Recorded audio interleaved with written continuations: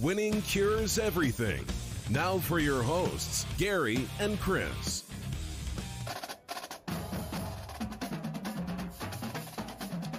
What's up? What's up? Welcome in. Winning cures everything. College football gambling picks for week number 12.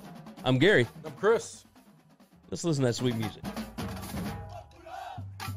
Oh, yeah. Oh, yeah. Let's talk about last week. I went 4-5. I lost $184.89. Chris went 5-4 and won $1,047.73. That put him back in the green. He said he was getting healthy last week, and he was right. I'm not happy about some of those losses. Well, I mean, you lost the $50 games. Yeah, but the money doesn't even matter anymore. I'm trying to get to 500. Well, overall on the season, you were 28-38. It's not good. But you have made 5.10 units. Oh, yeah, that's because I've bet you went big. Lot a couple of weeks. I am 35-54, 19 games under, or 19 bets under, because early on I bet money line and and whatever. So, and I was betting parlays and whatever. So, but 35-54, I am down 29.53 units. We got to get right. And we about to bet a whole bunch of games because we both love the board this week. I do. I told you last week I bet, I think, 9 games, obviously, 5-4. Yep. That's how math works. And I never do that. And I didn't like doing it, but I couldn't find any games I wanted to cross off.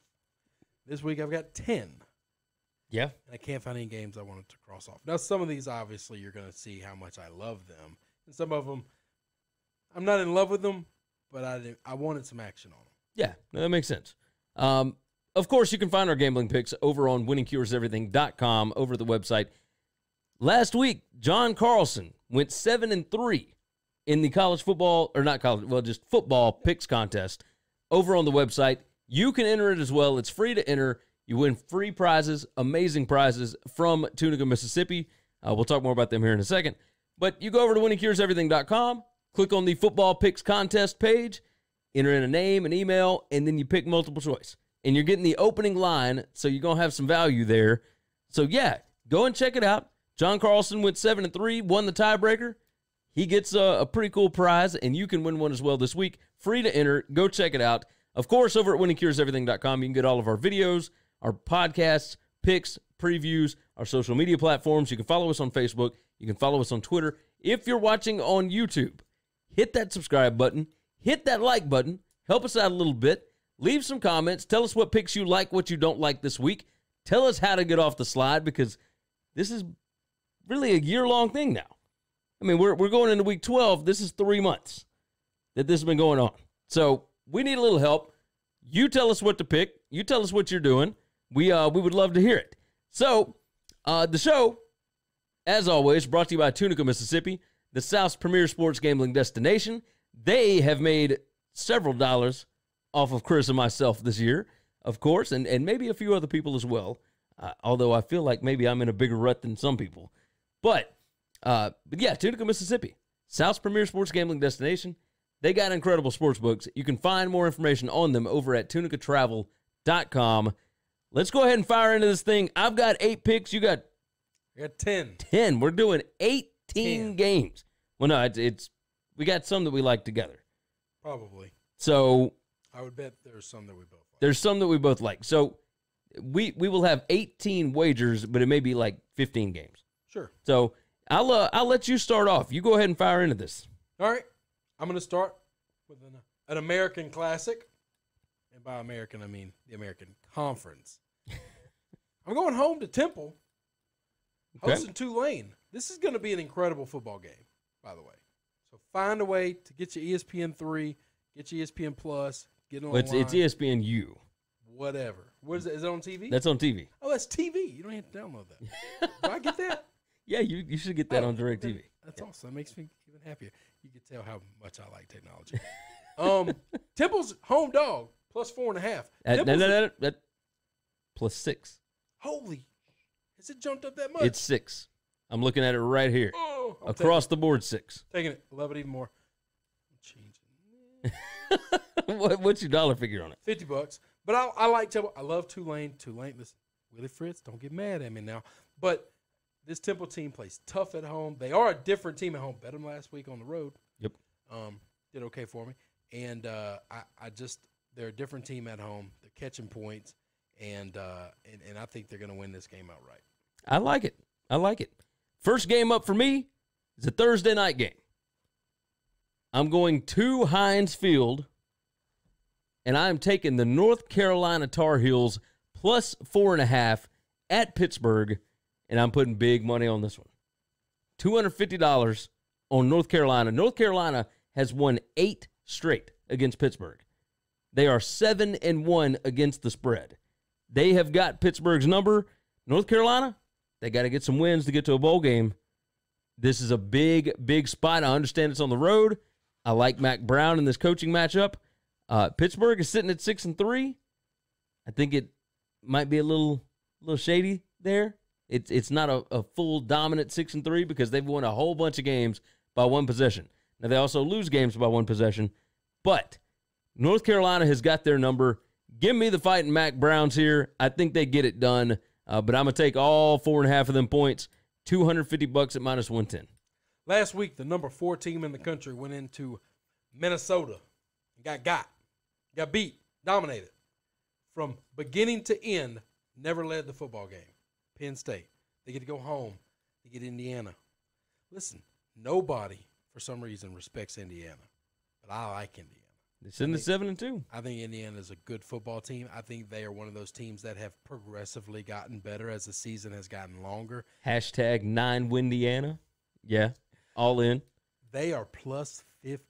I thought when I was looking at lines, I was going to stay away from this game because I had a feeling it was going to be between 7 and 10.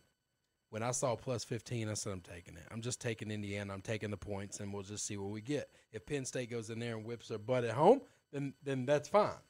But I'm taking Indiana plus 15, $50. I like it. I like it. I'm going to I don't know what I'm doing with that. Sounds like me. Holy mackerel, that was crazy. That is not a Gary thing to do. Good gracious. I'm moving to Friday. I'm taking Louisiana Tech on the road at Marshall. Now, what I'm going to do here is a little not what we normally do, right? Do whatever you want, man. The line is 2.5, and it looks like it's 2.5 across the board. I'm going to go ahead and buy the half point. I'm going to do Louisiana Tech plus 3 at -120. And I'm going to put $100 on this. Okay. Louisiana Tech has been smoking people. Now, Marshall, good defensive team, plays well at home, et cetera, et cetera. Look, this is a Friday night spot. Louisiana Tech has been rolling. Only got one loss on the season. That was to Texas. They are smoking, folks, and I think it continues here. Louisiana Tech plus 3 at Marshall.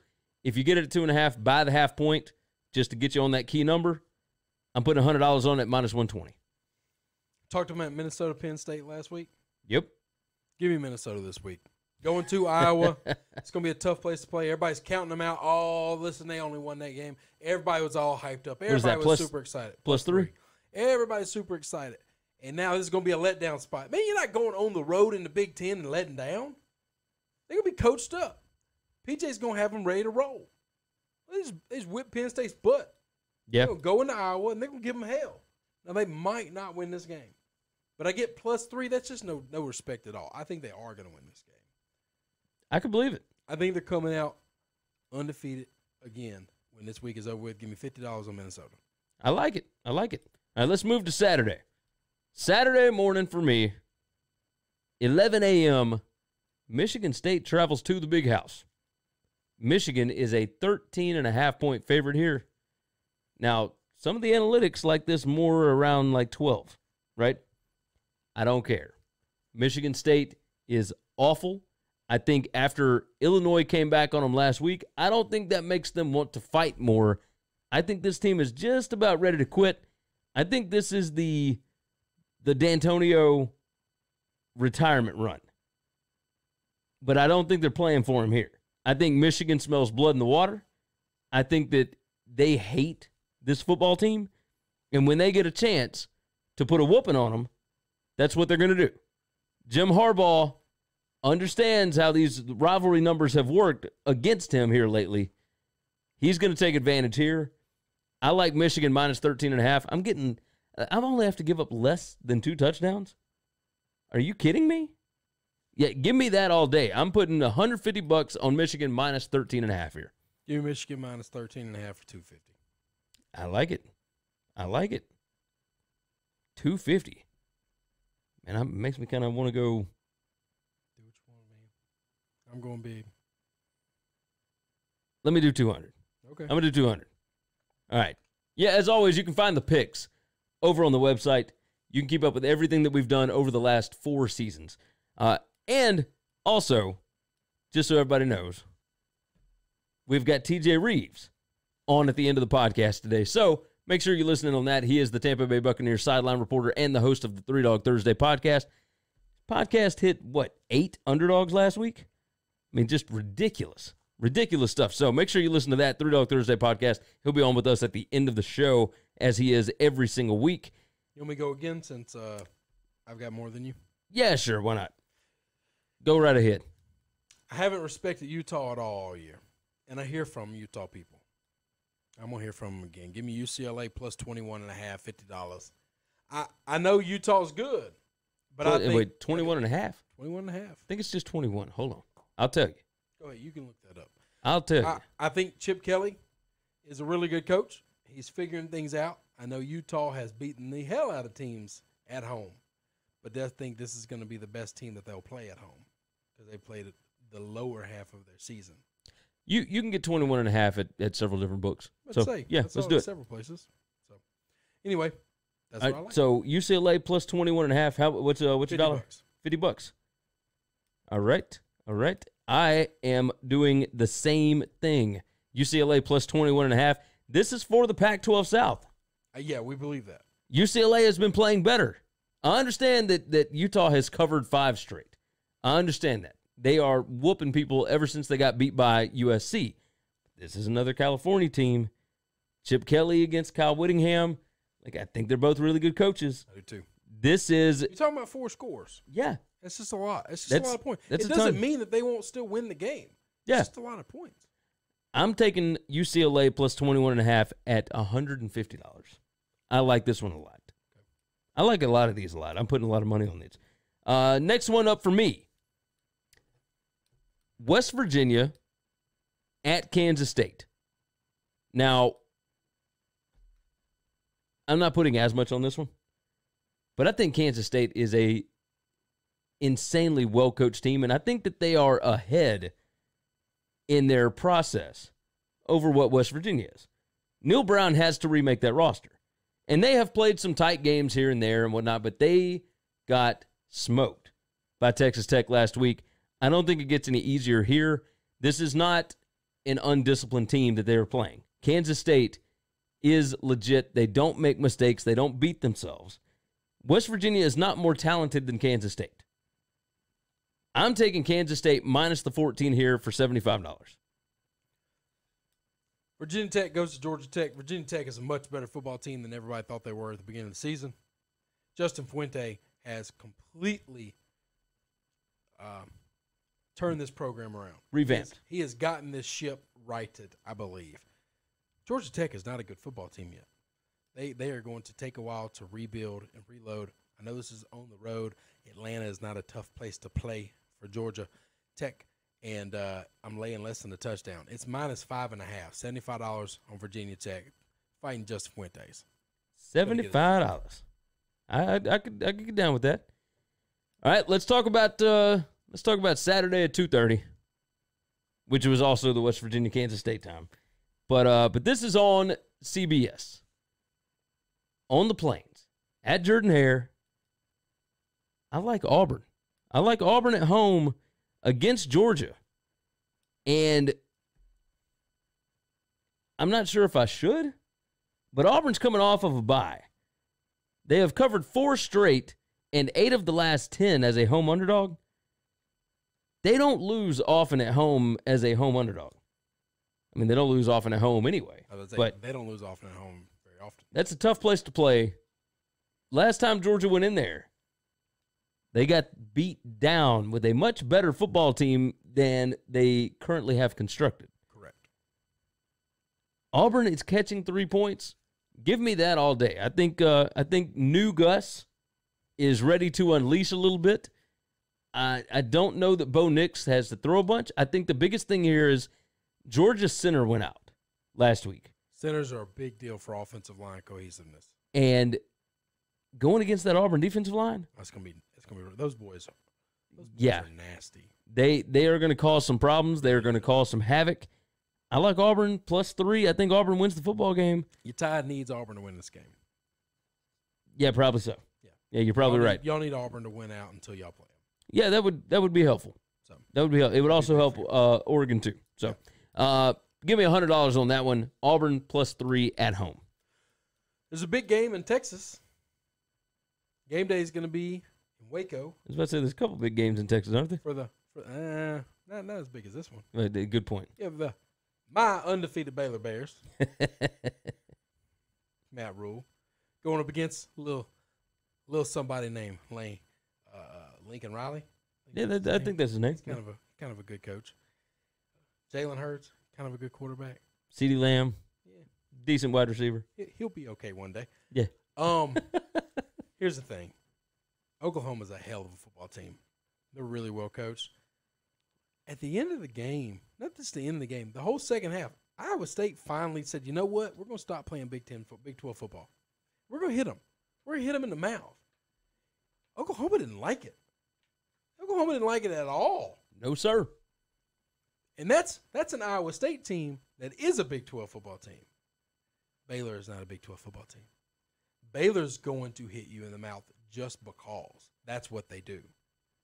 As soon as Oklahoma started getting hit, they started turning the football over. Baylor likes taking the ball away. They'll take it from you on the ground. They'll take it from you in the air. They don't care. Your ball is their ball. I think this is going to be Oklahoma's toughest match all year. And I think they're going to get the entire game, 4 quarters of hell. I think Oklahoma loses their second game of the year in Waco, but I get +10 to start the game.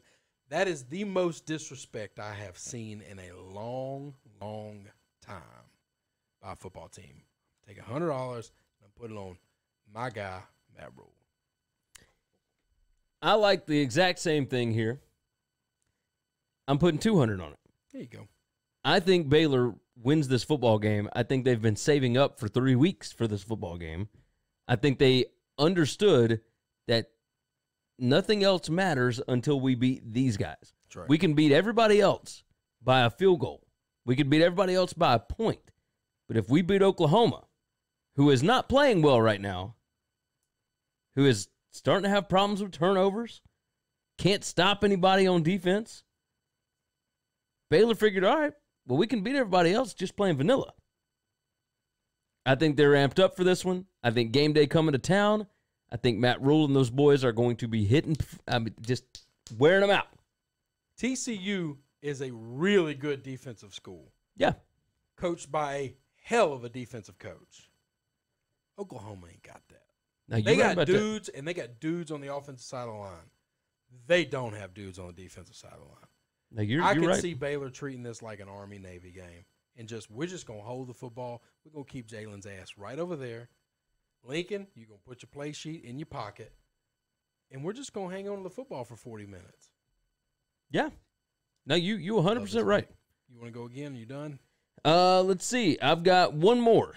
How many more you got? 3. You want me to go? Yeah, go right ahead. Speaking of Navy, they're playing Notre Dame. It's kind of a big game. It's a rivalry game. Yes, it is. Nation be watching this one. I always like this game. I think it's a lot of fun. I like it a lot more when Navy is competitive. I think Navy's very competitive right now. Like last week, I think Notre Dame has had their close games. And I think they've gotten beaten up by people, and I think they've gotten scared by people. And I think that is done. I think Brian Kelly has this thing righted, and I think from here on out for the rest of the season, he's just going to kick people's butt. It's less than 10 points. Give me Notre Dame, -9.5, $75. All right, I can get down with that. -9.5, huh? Last game for me, and then you got two more to wrap it up. Yes, sir. Louisiana Lafayette has been smoking people all year. You already did this? By the hook? No. That was Louisiana Tech. Okay. Yeah. I think Louisiana you said Tech. Lafayette at one point in time. Now, Louisiana Tech at Marshall, by the hook to 3. Okay. Louisiana Tech plus 3.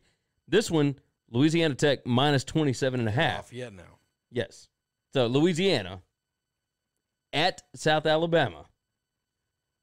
I think Billy Napier and that bunch are going to destroy South Alabama, even if it is in Mobile. Doesn't matter. This game could be played on the moon, and the same thing would happen. Louisiana's offense is unbelievable, and their defense is slowing everybody down. I love this team here. They should win this ball game by 40, and they're only having to give up 27.5. Less than 4 touchdowns? Like, give me a break here. I'm putting $150 on this one. Louisiana covers this one easy. Easy. Right, I bet they run for 300-something, or 350 yards. That's a lot. I'd almost guarantee it. That's a lot. Yeah, I know it is. All right. My next pick, we have one rule with gambling. What's our number one rule overall? Bet against bad teams. We bet against bad teams. I'm betting against a really bad football team. I'm taking a pretty damn good football team to do it with.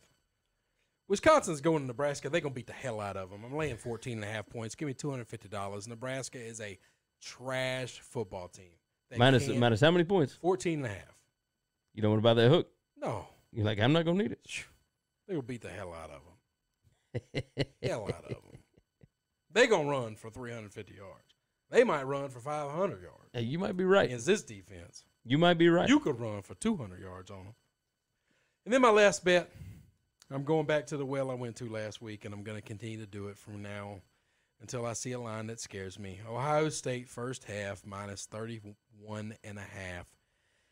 for $500 against Rutgers. Rutgers will not score. My thought process last week when they played Maryland was, how many possessions will Ohio State have the football in the first half? Because that's how many touchdowns they're going to have. And Maryland will score 0. The same will be said this week. Rutgers will score 0. And if Ohio State has the ball 5 times, they will score 5 times. If they have it 6, they will score 6.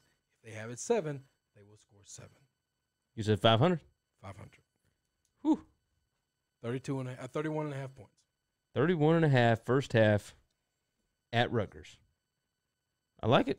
All right, that's going to wrap up our picks for this week. Of course, you can go read and look at all the picks rather than just listening to all of this over at winningcureseverything.com. Go to the gambling picks section, and you can find my picks and what I've done on the season, and you can find Chris's picks and what he has done on the season, along with our big game predictions for every single week.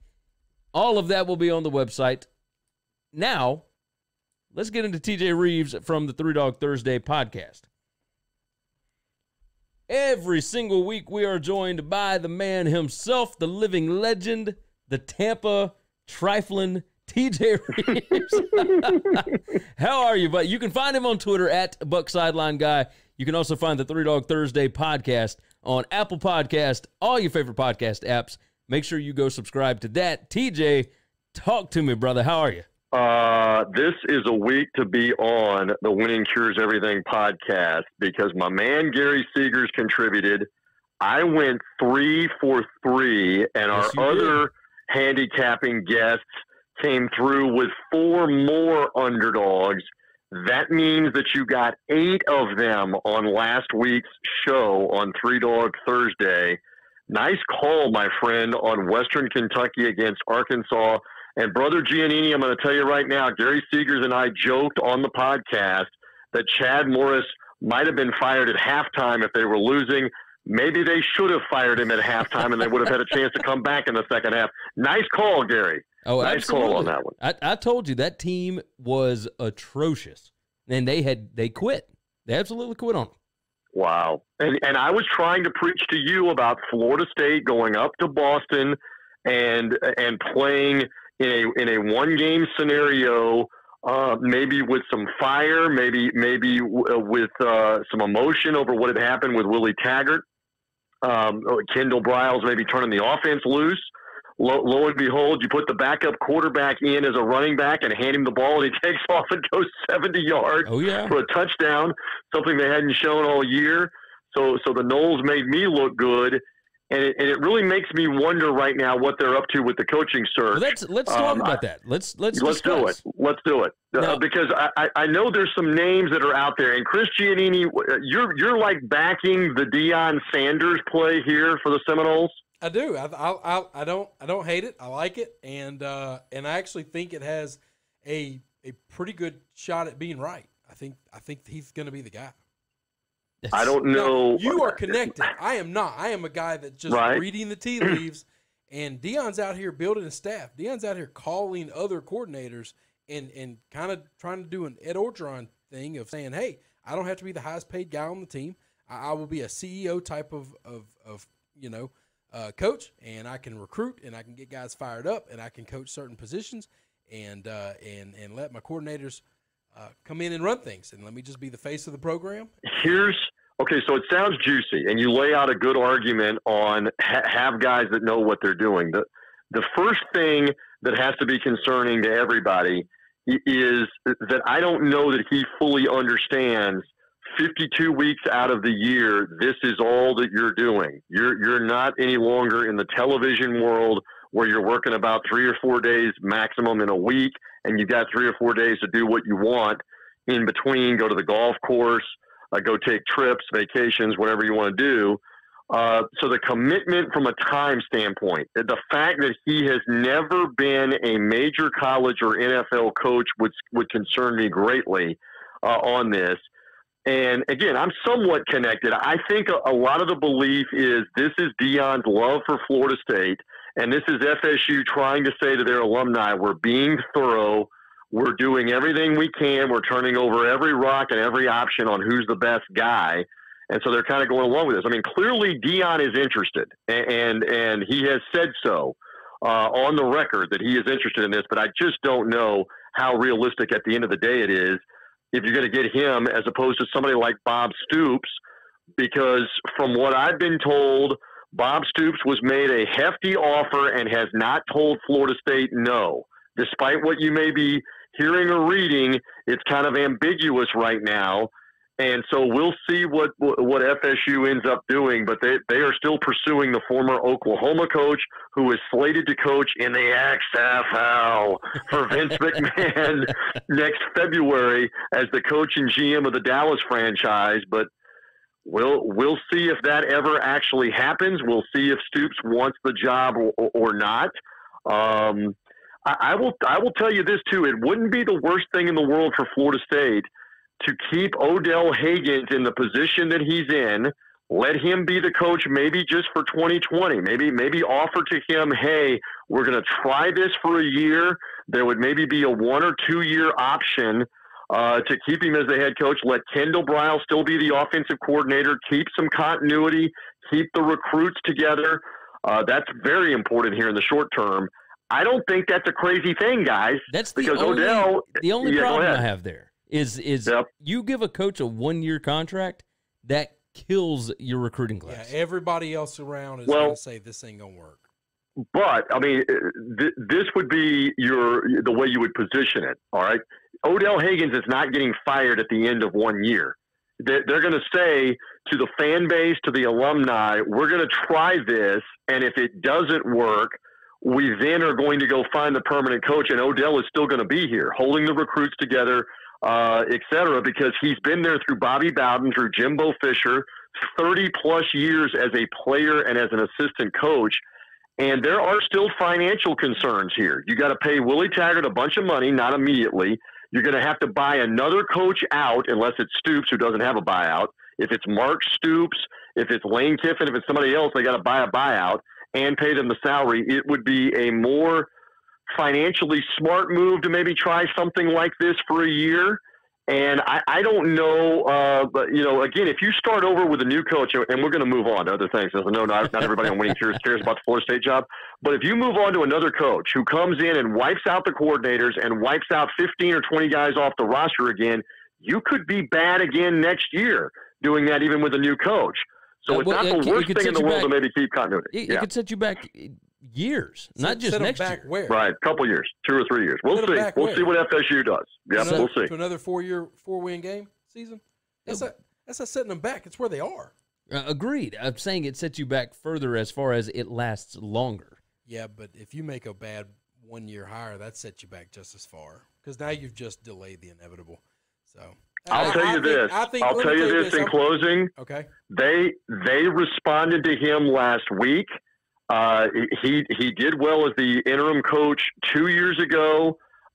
He is a commanding presence. He can recruit. He's in on all of their recruits right now, Chris. So, I mean, there are bad options, and I would tell you if I thought this was a bad option. I don't know that it's a bad option if it comes to it. They may very well be able to pay the buyout, hire somebody, and get it done. We'll see. And I know you guys want to move on because we've got other stuff to talk about. He'd be unbelievable to stay on board.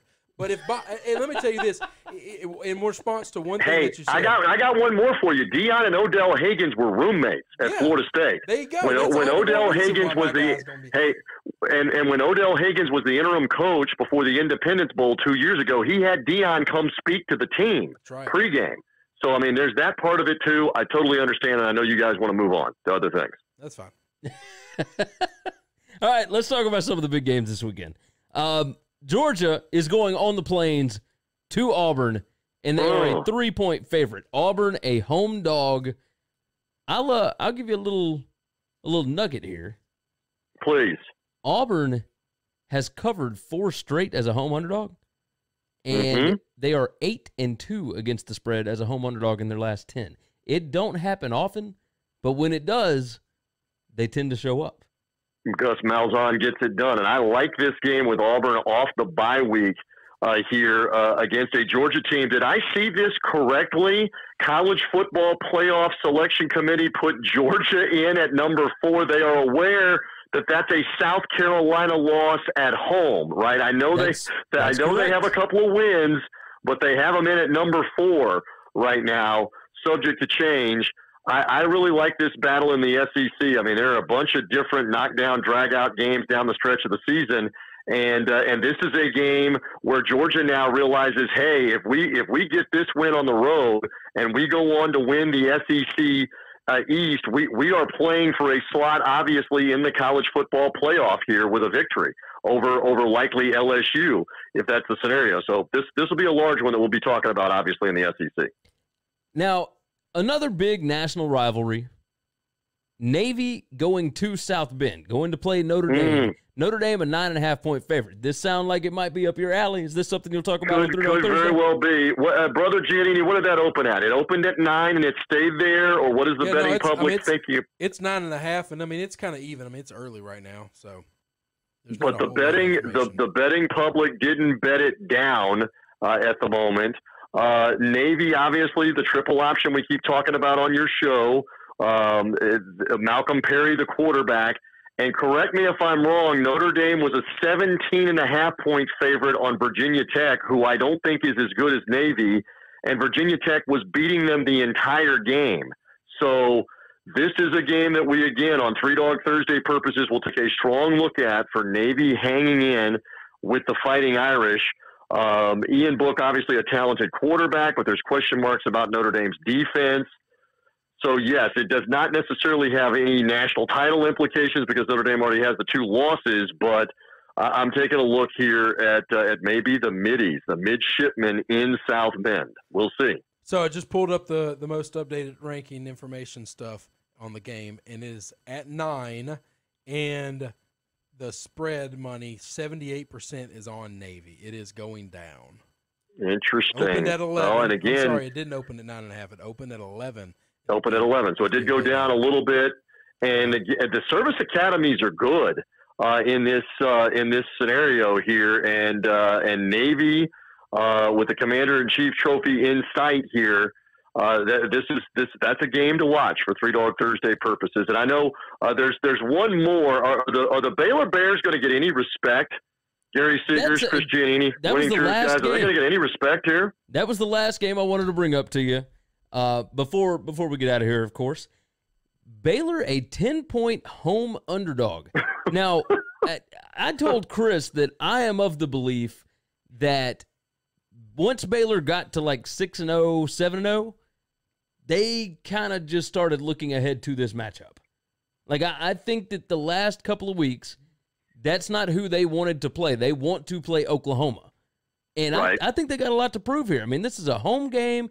They got College game day coming to town. We all understand how big of a deal that is, especially for these smaller schools like this. Baylor gets no recognition. They get no respect. They're sitting at number 13 in the playoff rankings. Correct. And again, you can look at the out of conference strength of schedule as being part of that. They will certainly vault up if they get this win. And Oklahoma's defense is vulnerable, and we saw that in the Iowa State game last week where they're up big at halftime, and then the defense just seemed to wear down even at home. And I loved Matt Campbell going for the win there in the final minute. Try to win it. Forget about it on the road here about going to overtime and trying to outlast them. So that is a very interesting line at 10. I would have figured maybe Oklahoma by 3, something like that. But that is a total lack of respect for the Bears. Yeah, like even a touchdown, but a double-digit home dog. An undefeated 9-0 home dog.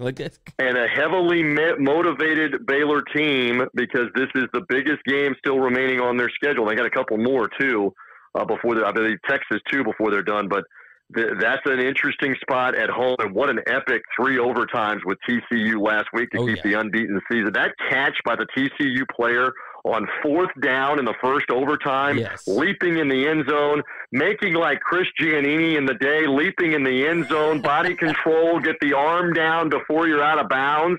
What a catch, and yet Baylor still overcame all of that and won in the 3rd overtime. That was amazing, and we'll see if the Bears can take advantage at home with Oklahoma on Saturday. It's going to be a wild Saturday of college football for sure. Matt Rule has got those boys absolutely believing, and I would love to absolutely watch it on Saturday night. All right, he is TJ Rives from the Three Dog Thursday podcast. He is the Tampa Bay Buccaneers sideline reporter. You can find him on Twitter at Buck Sideline Guy, and of course you can get Three Dog Thursday at whatever your favorite podcast app is. Go leave him a review. Tell him Winning Cures Everything sent you. TJ, we love you, buddy. Thank you for hopping in here. Always love hopping on the show. Chris Giannini is going to be with me. He is raring to go with some underdog picks. He's looking to redeem himself from last time on the show. I'm looking forward to it. You guys be well. Absolutely. You too, brother. Take care. All right, we appreciate TJ hopping in here. He's always a good time. Always a fun listen. Go and check out the Three Dog Thursday podcast. You, of course, can find TJ on Twitter at Buck Sideline Guy. He is very gracious with his time for hopping on with us. And, of course, Chris will be on with him this week, so make sure you go listen to this week's podcast. That's going to wrap up College Football Week number 12 gambling picks. Make sure you go over to winningcureseverything.com. You can find everything about us over there. If you're on YouTube, hit subscribe, hit that like button, leave some comments. Tell us what your picks are this week. We want to know what you're doing. Help us get out of the slide, man. Chris don't need any help anymore. He done found somebody to hitch his wagon to, and that is betting against bad teams or betting on Ohio State. I'm a little iffy on it, but, it is what it is. But, yeah, go over to winningcureseverything.com. Make sure that you're subscribed on YouTube. Make sure you subscribe on Apple Podcasts, Google Podcasts, Spotify.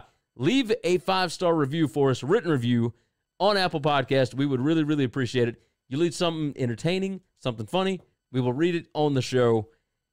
That does it. Anything else we need to hit? I think that's it. We'll see you guys again next time.